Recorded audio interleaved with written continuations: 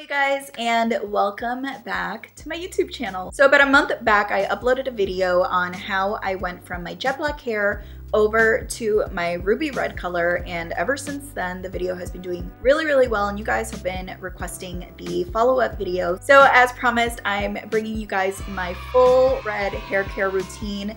This is exactly what I do to my own natural hair. This is how I've been able to maintain the vibrancy in my hair, and at the moment I'm actually rocking a rooted red for you guys. As you can see, my roots have definitely grown in. They're about an inch right now, and I did that on purpose because I wanted you guys to see that I have not touched up my hair at all, and the color that my hair has faded to is completely due to the red hair routine that I'm going to be showing you guys today. It took me a while to get this video up because I really wanted to make sure to test these products out, and I never want to mention anything on my channel that I don't absolutely love. So yes, I'm gonna stop rambling. We're gonna get right into today's video. Before we do, please make sure to subscribe to my channel if you guys have not already. Also make sure to give me a big thumbs up if you enjoy today's video, and without further ado, let's get into this red hair routine.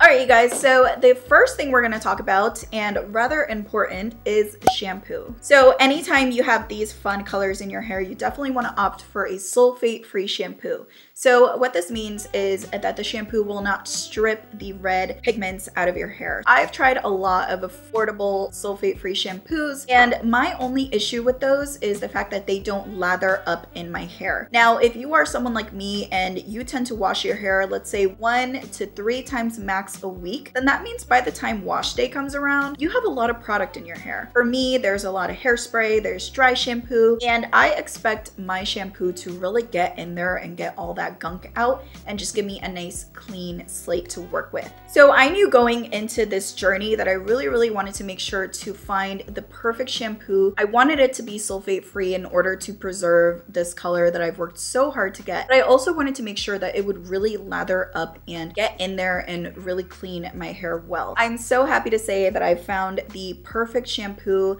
I've been using it for the past month or so. I absolutely love it, and that is the Redken Color Extend Magnetics shampoo. I swear by this, and I actually ended up buying the big bottle. I bought this one at Ulta. Definitely keep an eye out on their website because I noticed that these tend to go on sale every once in a while. But I think that #1 in your routine should be to invest in a really good quality shampoo. Now, I'm all about affordable products and saving money, but I truly think that this shampoo is worth the investment, especially with red hair colors like this. And honestly, when I wash my hair with this, I find that my hair doesn't even bleed in the shower. It's amazing. It may bleed a little bit, but nowhere in comparison to other brands that I've tried out. 100% stand by the shampoo. I love it so much, and I can't recommend it enough. So now when it comes to my conditioner, I'm a little less picky because I tend to only apply this on the ends of my hair. Lately, I've been trying out the L'Oreal Ever Pure Conditioner, and this one is from their sulfate-free line, and I ended up picking up the moisturizing one, and I absolutely love this. Now, 2 things I love about this conditioner is that 1, it smells so good. This one has a rosemary scent to it, and I love that it actually hydrates my hair. I find a lot of the issues with sulfate-free conditioners is that they don't really actually give me that nice smooth feel on my hair, and with this one I get that nice silky effect, so I've really been enjoying this and highly recommend it. Another thing I quickly wanted to mention is I don't shower in cold water. I shower in warm water, and I just use these products and I get this result. So break that myth that you have to shower in freezing cold water to have your red hair last. That is not true. Now, typically in the shower, I will stick to those 2 products, but on days that my hair needs that extra punch of hydration, I do like to go in with a deep conditioning mask.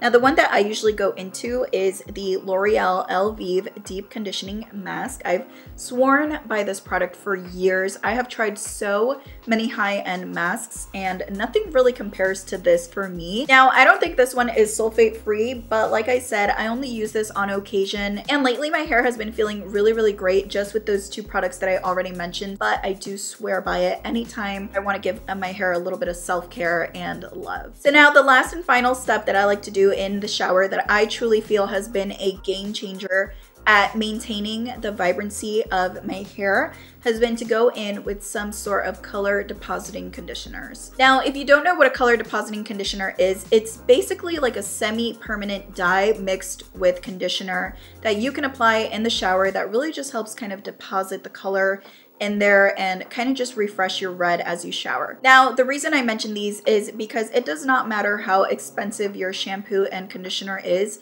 your red is gonna bleed out every time you wash it. And unless you're going in there and really refreshing it in some sort of way, you're gonna find that your color will just fade super quickly. It won't be as vibrant. You won't get those red undertones. Most likely it's gonna fade a little bit more brown or orangey, and I really wanted to maintain that bit of redness in my hair on a day-to-day basis. I picked up this product just thinking, you know, I'm gonna test it out and see if it actually works, but I'm not expecting magic. But you guys, I was blown away at how well this product works. I even noticed that if I went without using it, my hair would fade so differently, and it wasn't fading in the direction that I wanted it to. And that is how I knew I just had to share this with you guys. So I ended up finding this product at Sally's, and it's by the brand Enrage. Now, the only thing I do want to state about this product is that even though it markets itself as a shampoo and conditioner, I don't use it that way. I specifically use this product only as the last and final step in my shower routine to really stain my hair. What I like to do is keep a little container like this in my shower. I'll just keep it in my sink, and anytime I know that it is wash day, I whip it out and I do my little concoction. I personally picked up 2 different colors in this brand. I have the Intense Red and the Infinite Pink. And I did it this way because I like to make sure that my red always has a nice pink undertone to it. That is just what I prefer and what I feel complements my skin tone the best. So what I will do is literally just take equal parts of this and I will mix it into my little bowl with my brush. I always make sure to apply gloves when doing this as well because these will stain your hands. And as far as how much of this I mix, I kind of just eyeball it every time, but I don't use that much. I usually like to run my fingers through it and really just make sure I'm staining the overall areas of my hair. And that's really all I do. It's not as complicated as it seems, guys. This has been the step that I've been taking in my shower routine that really has made a change for me and what I truly believe has been giving me this gorgeous color. And I also think that's why I haven't gone in and refreshed my hair, because I've just been loving this phase of red that I'm in. I love the way it looks when I freshly dye it, and I love the way it fades, and that's why I'm just so excited about this routine, because I feel like not a lot of people talk about these things that you can do to really extend the wear of your beautiful magical red hair. Now, because I just mentioned those conditioners, you will find that they are insanely pigmented. Because they are meant to stain the hair, it means that it can also stain your bathroom. So for that reason, I also like to keep a spray bottle filled with diluted bleach. Once I'm done showering, I'll just quickly spritz my bathtub and everything is clean instantly. Red can be messy, it does get everywhere, but bleach is your best friend. Now, I am someone who has a white bathroom as well as white bed sheets, and you know, that is where I'm just so thankful for bleach even existing. So besides bleach, there's also another little trick that I like to use to kind of prevent my hair from bleeding onto my white sheets. As I mentioned before, I do have white bed sheets, and if you are a redhead, you know that this will get on white shirts, white towels, white bed sheets. So something I started doing that not only protected my pillowcase from getting colored in any way, it also helps keep my hair from getting super frizzy. I started using a bonnet in my hair. I absolutely love it, guys. These are actually really comfy to wear. If you are someone who's already wearing these, awesome. But in case you're not, and in case you've been having that issue, easy fix. Wear a bonnet. It will protect your hair, it will protect your pillowcase, so it's really a win-win and something super small that I think makes a big difference. So yeah, just thought I would mention that because this is something that I tend to use on a daily basis as well. I've been trying my best not to think about you. Alright guys, so now let's get into styling. So as you can see, once I'm out of the shower, my red is looking really nice and fresh and vibrant. What I will do is go in with a leave-in conditioner. This one is my current favorite by Tresemme. I've spoken about this on my channel before. I love how hydrating this is on my hair. It doesn't weigh it down, and I feel like it definitely helps with heat protection as well. I mostly like to focus the product on the ends of my hair, as that is where I tend to have the most damage. Next, I like to go in with my wet brush and really just smooth out any knots or crinkles around the hair and really just disperse that product as best I can. Now I'm going to go in with a little bit of these coconut oil drops and just lightly apply a light layer to the ends of my hair for a little bit of extra hydration. Now I'm going to go in with my handy dandy blow dryer and blow dryer brush. This is the Babyliss Pro blow dryer. I will leave it down in the description box below, but it is the baby blue one, and I'm just going to give myself a nice smooth blowout to get these frizzies out.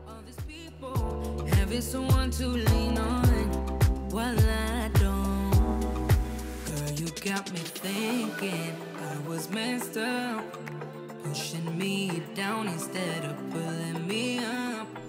So once my hair has been blow dried, I'm pretty much ready to go in with my favorite curling iron of life and begin to create my signature wavy style. This is just how I love to wear my hair because it is so low maintenance. It looks great every day. I don't have to go in and retouch my curls. I just kind of let them fall naturally. But for this, I'm using my Conair curling iron. I picked this up a few years ago at my local Target, and you can definitely still pick it up. I will also leave that down in the description box below, but it is just called their double ceramic curling iron. I love this thing. It does not damage my hair the way the other ones have, and I just absolutely love it, guys. I love the ones that have the little clamp to it because it's so easy to do the little twist and curl method that I'm doing here, where you basically start in the mid shaft of the hair, do a twist, hold it, go down a little bit, do a twist, hold it, and basically repeat all throughout the hair. I typically curl them all in the same direction because on a daily basis, I want to get my hair done as quick as possible, guys, so this is legit how I tend to wear my hair. For the last and final step, I like to go in with a very fine mist. This is the Kristen S Workable Hairspray, and that is pretty much it.